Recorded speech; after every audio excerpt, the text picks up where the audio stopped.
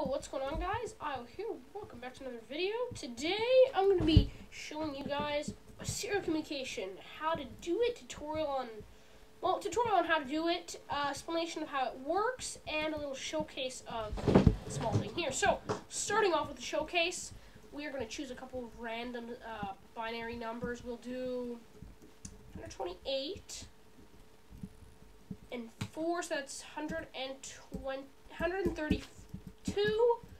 We'll do 133 right there in binary. That's 133. We're going to type that in there, send it, and obviously 133. So, you might be wondering, how does this work?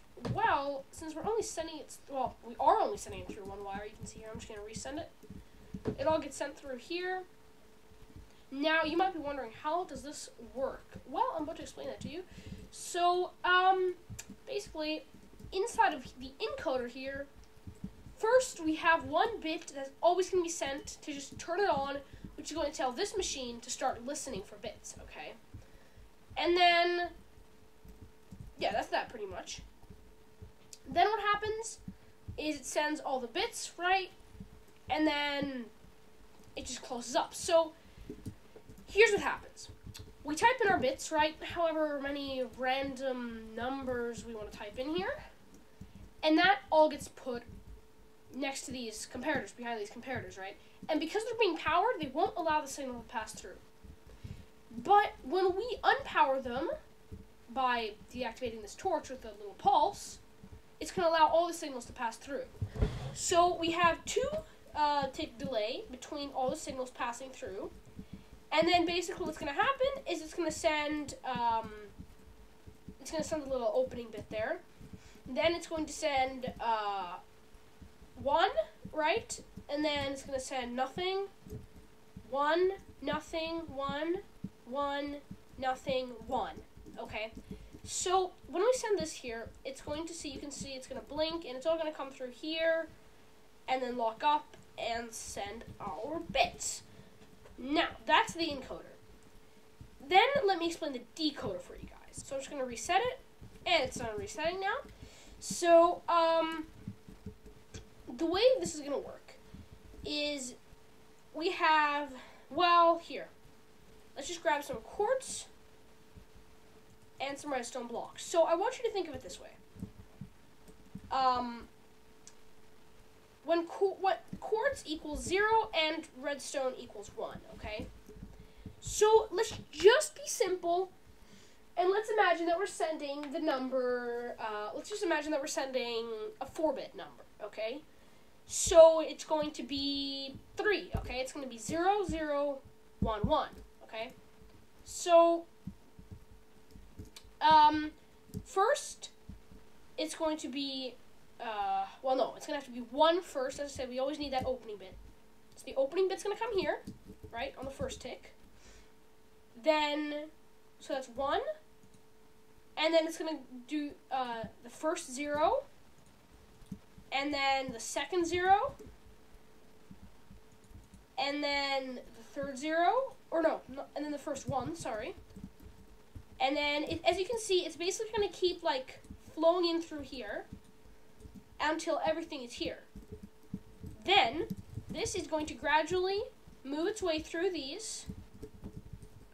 Move 1, you can see. It's going to start moving its way through. Oh, what the heck? Oops. Move to, there you go. Move to W. You can see it's going to start moving its way. All the data is going to start moving its way through here. Oh, need to actually reset this. Oops. All the data is going to start moving its way through here until it gets to this point. Boom, right? And then it's in these repeaters. Then this one is going to shift out and activate this, right? Which is going to send a signal to all these, locking them. So it's going to lock these repeaters. So this repeater will be locked in its on position.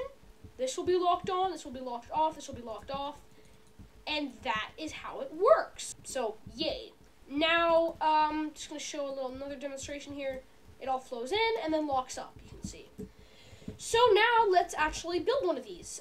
We'll start with an encoder and then work our way to the decoder. So for the encoder, you want to start by doing a few things. First, you want to get the following resources. Redstone dust, redstone repeater, redstone comparator. You want to get yourself some blue wool here, some levers, and finally a piston should do. So let's start off now by building the first part here. We're going to build it like this. We'll do a 3-bit. We'll do a 3-bit one right now, just for now. So we're gonna have this like this. We're gonna put comparator here, redstone repeater, blue wool, comparator, redstone repeater, blue wool, and repeat this process. Yes, we're only doing 3 bits, but I want you to repeat this process 4 times, so twice more, until we have this. It looks something like this, and there you go. You want to do it like this. Then you want to, either you can put a redstone torch. You're probably going to need one of those as well. But you can put a redstone torch there, because this one is going to need to be always activated no matter what. Then you want to do like this. Put blocks on top of it. Well, you don't need a block there. Then put redstone dust on each one of those. Put a redstone repeater in front of each one of these holes. Put wool there. And then back here you can put some wool as well. And wire this up. Then you want to set all these repeaters to that many delays. Like so. And finally you want to invert this right here. So it's always activated. Then you can bring out these here. Like so. And this is your output. Now we're not quite finished. We're still going to need to put our monostable circuit here. So place like this, like this, like this, there, and here. And you may as well grab a button while you're at it. So there you go. And that is done. So now you can just wire up your redstone here. Put in whatever bits you want, whatever data you want. So you're going to make sure that the first one is activated at all times. That's just policy pretty much. So if you want to, you can go around clearing out all those unnecessary blocks that just get in your way all the time. Like that. And yeah, now we are ready to test it. So we're going to type in 101, and you should see the line blink.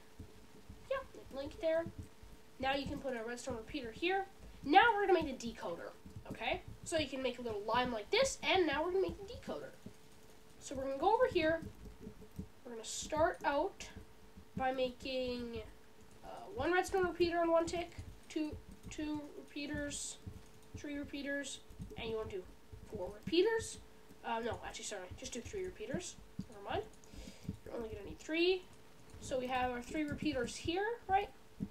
Then you want to bring it around like this, and then put repeaters here and here, and then you want to put a repeater here, bring this around, put a repeater here, like so, put that on 2 delays, and here you are, you're done. So you can just put a little reset thing here if you want to, be able to reset it. So you'll be able to reset everything like that. And you can just put this on a button. So there you go. You're done. So what's going to happen is everything is going to flow in here. And then it's going to lock up and just like that. You might need to play with the delays, but I don't think so. So you can see here, we'll take all of our outputs here.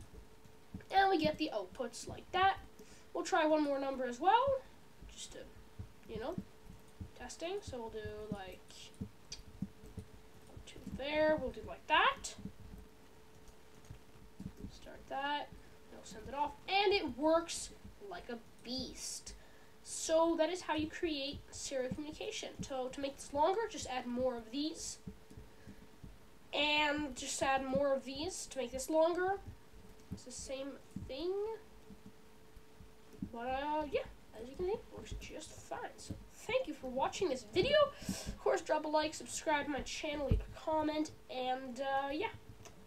As always, I'm IO, and I'll see y'all later. Bye.